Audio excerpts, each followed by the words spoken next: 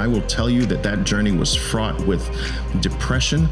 That journey was fraught with moments of wanting to end life. That journey was fought through periods where the very people who loved me and wanted the very best in my life abandoned me because they thought that my passion for this activity we call trading was actually a stupid one. They felt my loved ones.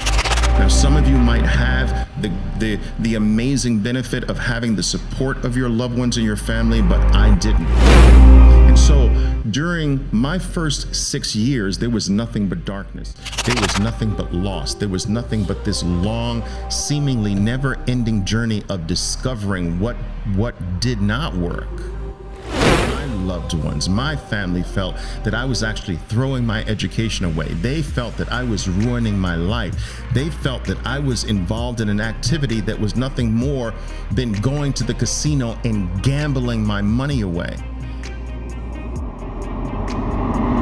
But I want to tell you what happened last week to me. After a training session I held on Monday, and one of these traders reached out to me and begged and said, Oliver, listen, I really need to speak to you because I'm at or on my last leg here. Sometimes in this business, your very, very loved ones will not be there to support you.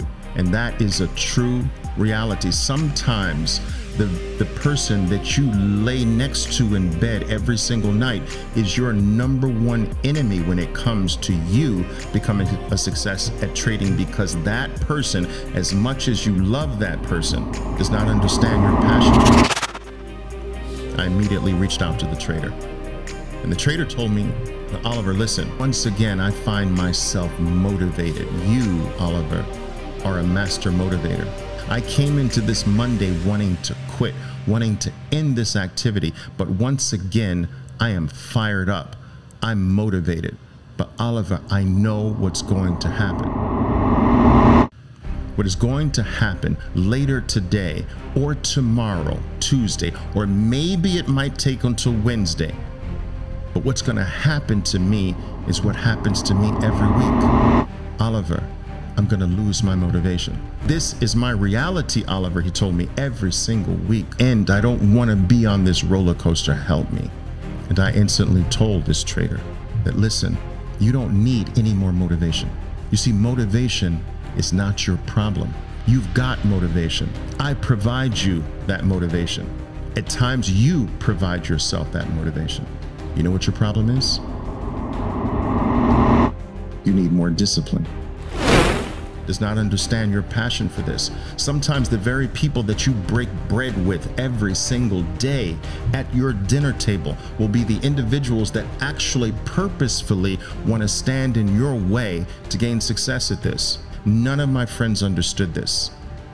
I took little part-time scrappy jobs for pennies to fund a big part of my survival. In fact, I will say that the majority of moments were non-motivated moments, but motivation came through every now and then and gave me a jolt. And so I receive the question regarding motivation almost every single week of my life. Motivation you have up the wazoo. Motivation you have internally at times from yourself. Motivation sometimes comes from a quote, sometimes comes from an Instagram post you've scrolled through. Sometimes motivation comes from a loved one. Sometimes motivation comes from a movie. Sometimes motivation comes from Oliver Velez. You have enough motivation in your life, but what you don't have enough of is discipline. And I went on to continue to explain to this trader that there is a vast world of difference between being motivated and being disciplined.